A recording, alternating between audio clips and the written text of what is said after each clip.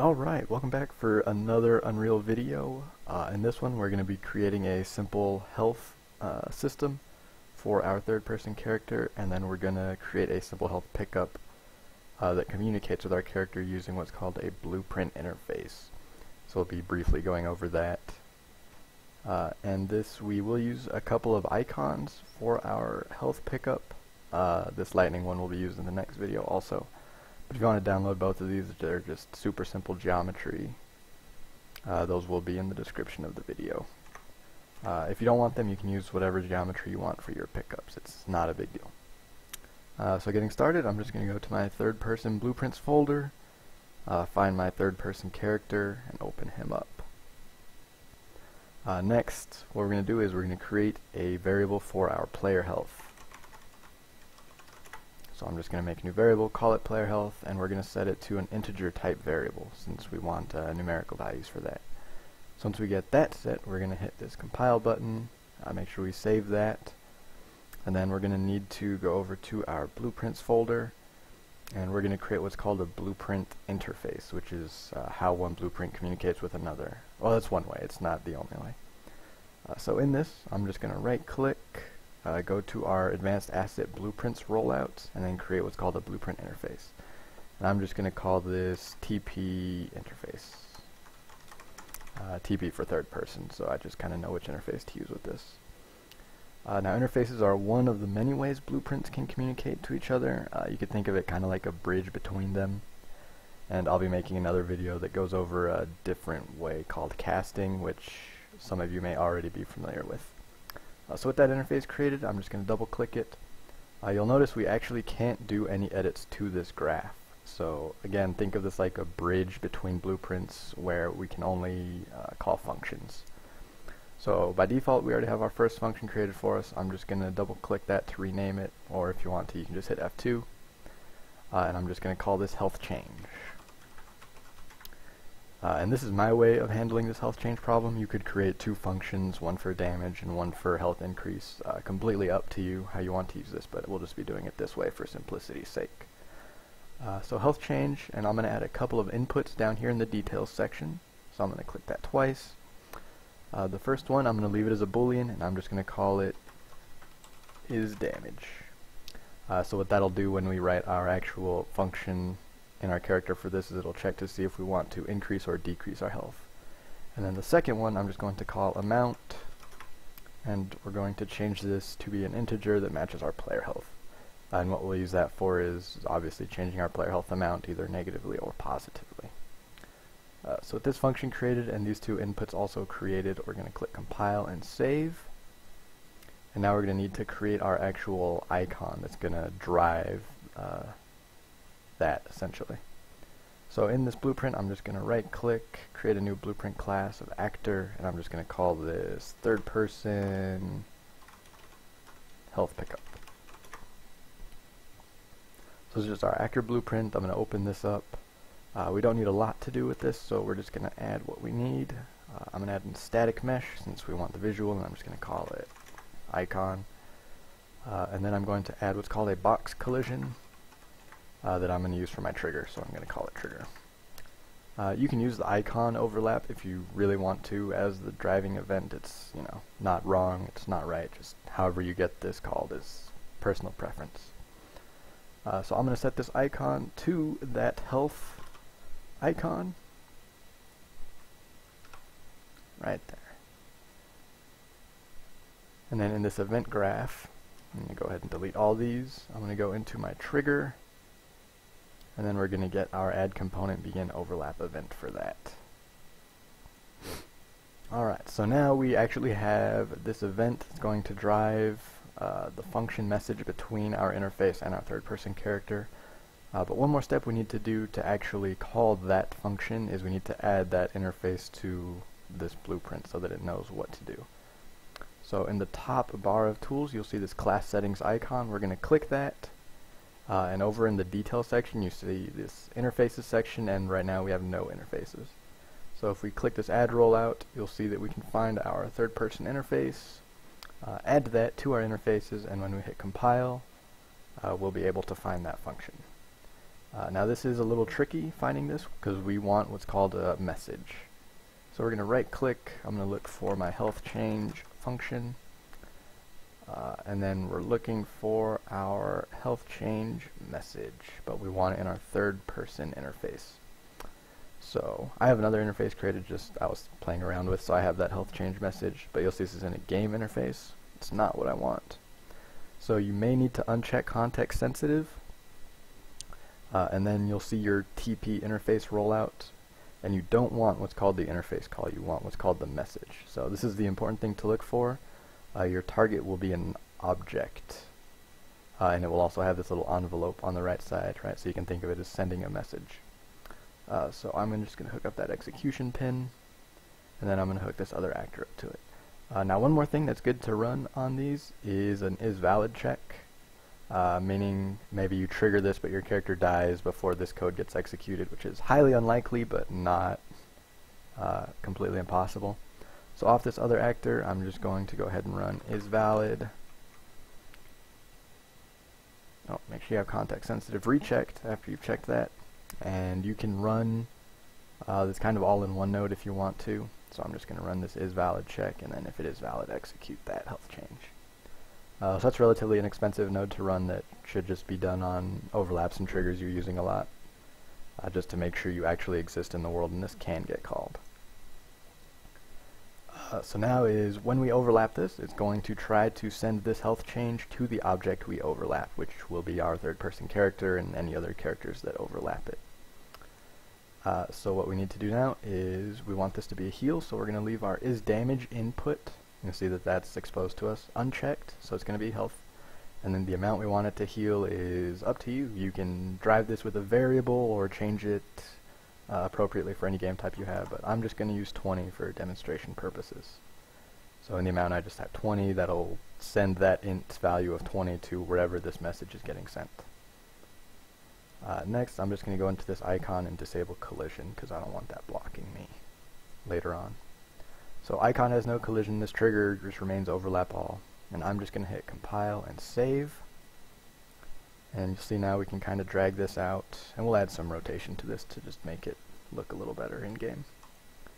So once that's out there, we need to go to our third person character and do some stuff, because you'll see if we overlap it right now, it's actually not doing anything for us. So in our third person character blueprints, we need to enable the use of that interface within our third person as well. So very similar, we're just going to go to this class settings, add this interface, third person interface over in our details section, and then hit compile so we have access to that. Now instead of that function that we're going to look for, we're going to look for the event. So I'm going to look for my health change, and then we're going to add this event health change. And you want to make sure it says from the correct interface. So if you're running multiple interfaces, which isn't a bad thing, it's very possible you could have your character interface and your game interface, anything you want to communicate between each other. So if you have multiple ones, just make sure it's from the proper interface you're looking for. So we're going to use this Boolean output to drive a branch. It's going to determine whether we do positive or negative health increase. And if this is true, it means we're going to take damage, right? So is damage true, take damage. Is damage false, heal us. So we're going to get this player health node, and I'm just going to control drag it to use a get node, and then I'm going to use an alt drag to get my set node really fast. So for the false, this is pretty simple. We're just going to do player health, use a int plus int to search that really fast. You can just drag off this and hit the plus sign in your search bar. And then we're just going to add those amounts together and set that as our new player health. And if you have a max player health check, you can run that after this or before this gets set to make sure that you're setting it to whatever your max is, right? So now for this true node, we're going to do something very similar. However, we want to make sure our player health is set to the first input of our subtraction node. So I'm just going to use control drag and alt drag. And then our player health, I'm going to do minus integer, and then plug in amount to that bottom pin. So we're subtracting the amount from our player health and then setting that. So we have this false pin kind of driving a health increase, and this true pin driving our health decrease. And then off of this, you could obviously run a player health check where if it's less than 0, destroy your player, but we're not going to worry about that right now. Just to see that this health increase is working, I'm going to, off of our increase set, do a print string, and then I'm going to print out our actual player health after it gets set to show that it actually is increasing. So I'm going to hit compile and save, and then we're going to close this, and every time we run over our health node, you'll see that it's print stringing our value plus 20. So by default, we didn't set our player health to anything except 0, so it keeps incrementing of 20.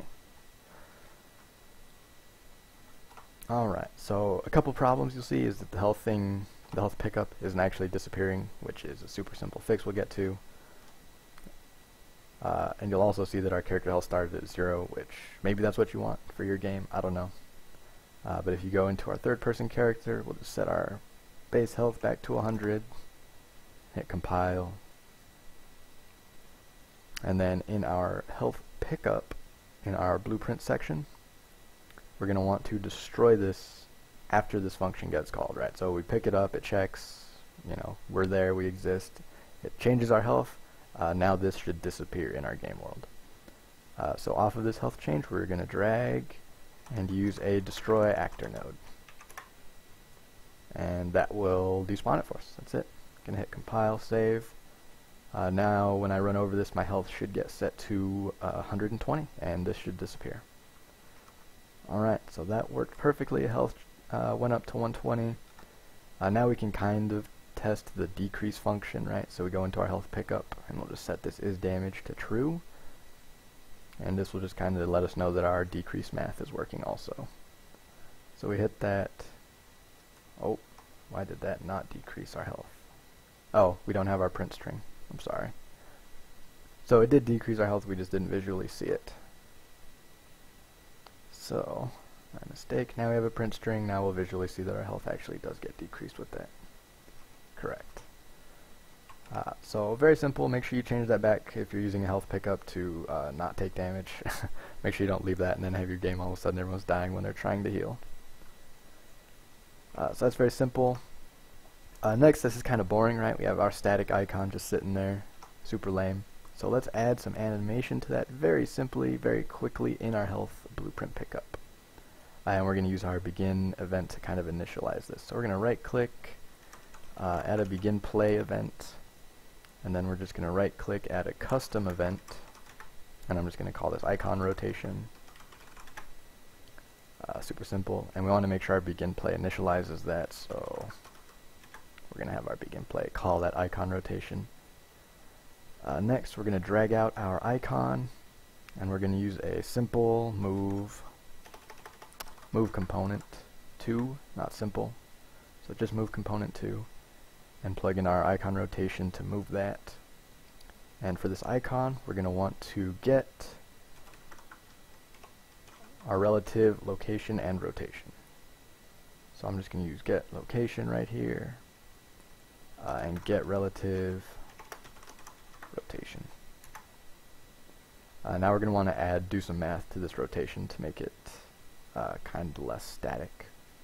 Now what relative stuff is and why these variables kind of have these little balls on them and what's happening is that these are replicated by default, so that anything that moves like this is kind of done in multiplayer for you. It's just a nice little back-end thing. I wouldn't worry about it. Doesn't mean anything different. Now what relative space is space inside the blueprint. So if we move this up 500 units in blueprint space, that's its relative location. Wherever we place that actor in the world will be its world location. So just kind of a brief overview of the difference. Now for this relative rotation, I'm just going to use a break rotation like this, and then a make rotation onto our move component. And I'm just going to do a yaw plus 180. So float plus float for our yaw value, and I'm going to add 180 to it, and I want this to happen over 2 seconds with no easing, so it's just a constant loop of rotation. I'm going to hit compile, close this, and now when we look at our health icon, we'll see it spinning in our world. Right, so that's a lot better than just kind of sitting there. Oh, I also forgot to loop the function.